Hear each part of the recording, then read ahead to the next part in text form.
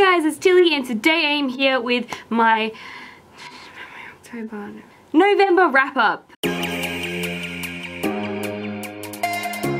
Last month I read two books, two very good books, and this month, just to keep that pattern going, I read another two really good books. But I am starting to feel like my reading slump is kind of going, and I know that a lot of people have said to me that it's not a reading slump because technically I'm reading, but to me this is still a slump because I usually read about like between 10 to 20 books a month, and now I've like slipped down to only reading 2. Some months it's only been 1. So I'm gonna call it a reading slump, even though some of you guys won't, but for me this is a reading slump because I'm pretty much forcing myself to read, and I have forced myself to read these two really good books that I'm happy that I have read. The first book that I read was My Lady Jane by Cynthia Hand, Brodie Ashton and Jodie Meadows.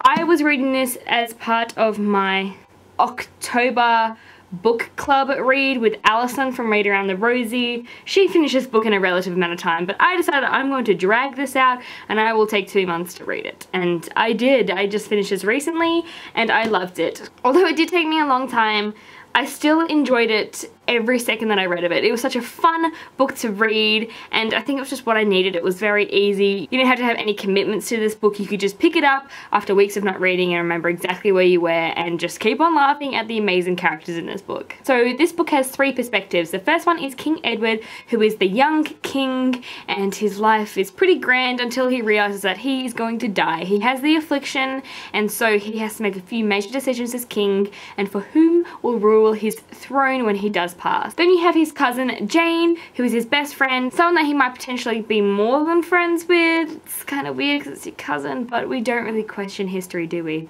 And Jane here is always got her nose in a book. She does not care much for politics or, you know, all the more important things when it comes to life, including the throne, until she finds out that her dear cousin has betrothed her to somebody and she now has to like step up her role other than just reading books, which is quite unfortunate. And then you have G, who's also known as Gifford. He is actually an Ethian, which means that he can turn into an animal, but he is unfortunately cursed. So he turns into a horse during sunlight, and so that might complicate a few things when he is the betrothed to Jane, and she doesn't even know that he is a horse. So just listening from that, obviously it sounds like it's going to be a really fun read. It's crazy and creative, and I gave it 4 stars. I really enjoyed it, and I really hope that there's going to be more like this because it's going to be really fun. And the second book that I read was Everything Leads to You by Nina LaCour, and I have been meaning to read this book for a very long time, and it was amazing. I'm so glad that I read it, and I think it's the quickest that I read a book recently. So it was like a week and a half it took me to get through it,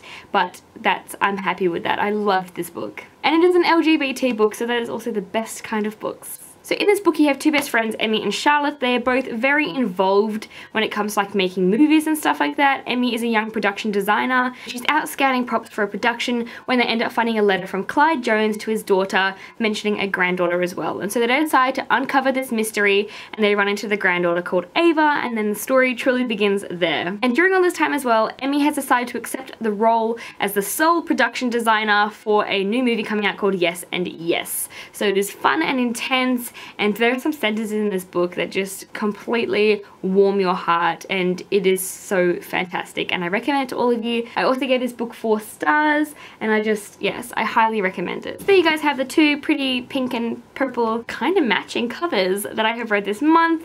Hopefully December will be a better month for me. I'm very excited because I have bought a bunch of books that I'm going to read. Anyway, let me know what you guys have read this month, what was the favorite book you have read, and what you guys are looking forward to reading next month. Hopefully I'll see you guys again soon, and until then I hope you guys have a lovely bookish day and that great things happen to you. These characters into like questions / situations where you then have to choose which character is better for that situation. So basically one of those characters is going to be good enough to fit